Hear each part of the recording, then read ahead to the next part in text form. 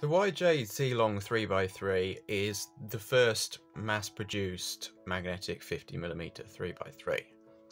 Obviously, we also have the Mofang Jiaoshi 50mm 3x3 that came out 2 or 3 years ago, which was part of a series of smaller cubes, all with the same design, right down to 30mm. However, the interesting thing is that this 50mm cube, despite being magnetic, is only 58.1 grams, whereas this is 64.54 grams. So, I don't know how that's happened. Clearly they've done something well in reducing the size. So let's check, make sure it is exactly 50mm, and yes, it is 50mm exactly. There we go. So, and yep, it does perform very nicely. You can,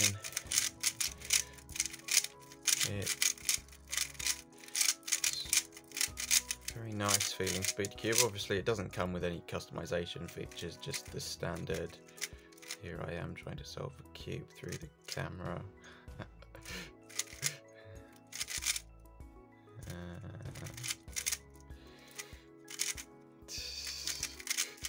Quite challenging, but yeah, it feels very nice. It also has basically flawless corner cutting. It can do anything.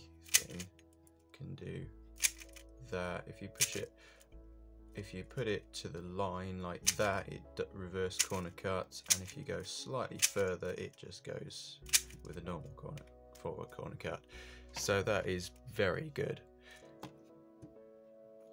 So yep, here we have the standard 3x1mm magnet. I suspect it's N35 or something, because obviously it's a smaller cube, so you'd expect smaller magnets, and it doesn't feel very strong in terms of magnetic feel.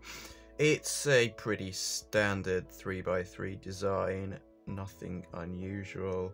Lines there to help reduce friction, and yeah, there really is nothing unusual, I don't think.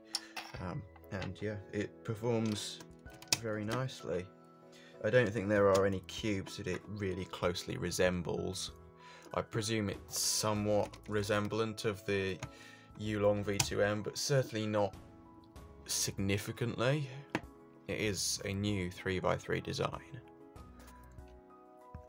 So personally, I've been getting times maybe 0.5 to 1 seconds below my average for standard 3x3 solving with this, which I think is purely the size. So if you like smaller cubes, then this is the best 50mm cube on the market easily. Even for one-handed, I have a problem with it. It's just too small for me. But I know that some people prefer smaller cubes for one-handed, and some people even for 3x3. And if that's you, then I would definitely recommend getting this cube straight away, simply because it is the best 50mm cube on the market. I mean, you could magnetize one of these, but I still think this would be better. I don't know for certain because I haven't magnetized one of the MF mini cube yet, but I think this is better anyway. So I would recommend it, and it's not expensive, it's only £9, so just get it.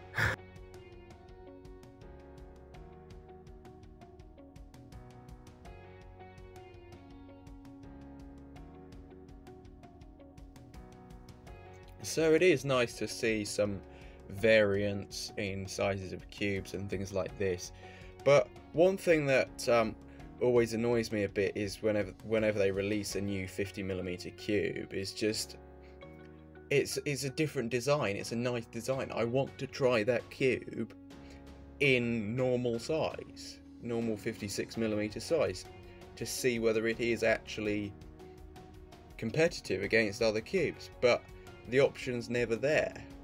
These new cubes are always a different design, and it does annoy me a bit, but I guess it's what the cube companies decide to do, and maybe they just conclude that the design isn't great for 56mm cubes, or even that it's designed in such a way specifically for that size, which confuses me a bit, because surely you can easily just scale it down. That's precisely what they did with the GAN 354M, and it is V2M. It is literally a scaled down version of the GAN 356M, just literally is, nothing else. So yeah, I'd like to see it, but it's probably not going to happen. It is nice to see variant sizes of cubes, and I do think they'll continue randomly releasing weird sized cubes occasionally, but I don't think there's a massive market for them. But who knows? I mean, certain people like certain cubes, and these might become popular.